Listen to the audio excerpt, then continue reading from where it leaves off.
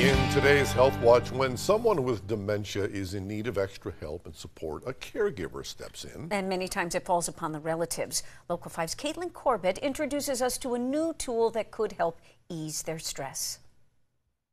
Doctors say taking on the role of caregiver is hard work, stressful, and can even lead to other health issues. Now, a new app is giving those caregivers the tools they need and a reminder to take care of themselves, too.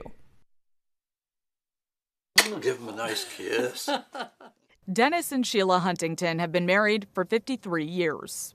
She always tells me how she likes having me around, right there. I do.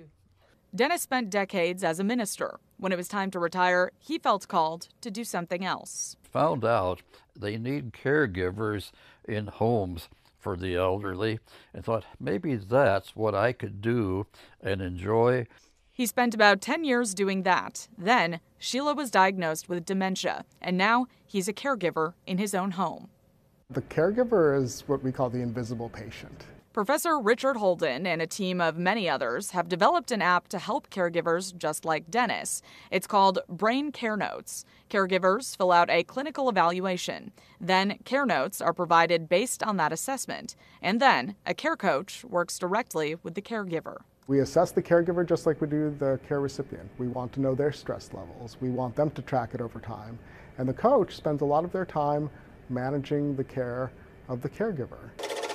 One priority is making sure the caregiver takes a break to focus on something they enjoy.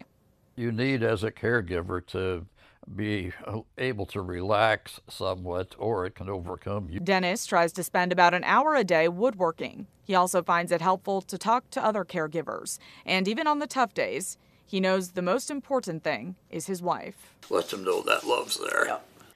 Professor Holden says they don't know yet when the app will be available to the general public or what it will cost. They hope to get health insurance companies on board to cover that cost. And that's your Health Watch. For Local 5 News, I'm Caitlin Corbett.